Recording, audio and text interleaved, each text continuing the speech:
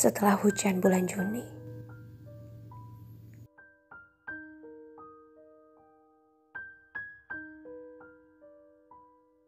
Hujan bulan Juni masih mengguyur hingga Juli. Membawa cerita tentang Sapardi yang kini telah mati di depan kata-kata dan puisi. Sapardi, namanya semakin lekat di hati.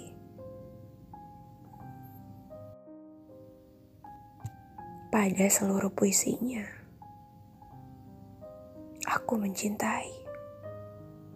Selalu.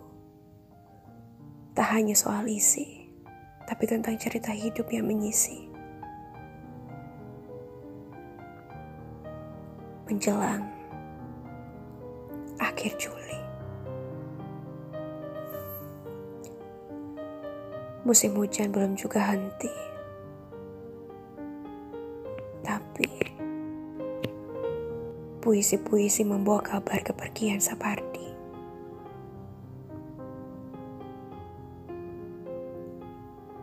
Lantas, esok atau nanti, siapa lagi yang akan membawa puisi-puisi indah dan rapi, setia membawa pesan, lalu meninggali kesan soal hidup dan mati di hati?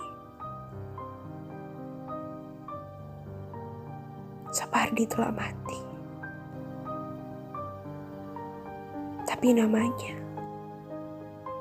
telah terlanjur menjalar di hati. Siapa bilang dia benar-benar mati? Dia telah mengabdi